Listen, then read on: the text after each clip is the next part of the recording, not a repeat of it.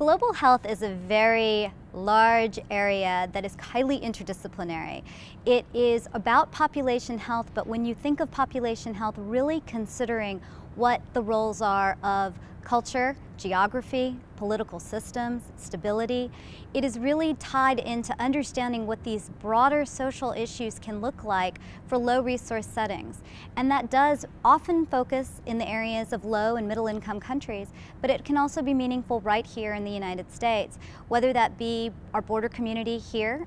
right here in Tijuana and San Diego, but also areas such as low-income housing communities in Washington, D.C., or rural North Carolina and HIV programmings that we focus on trying to get better services out to a population that really has low access to health. So we really think of global health as a field that is truly global, recognizes low resource settings, but is really tied to thinking through social, behavioral issues and what infrastructures can mean, again, from a geopolitical perspective.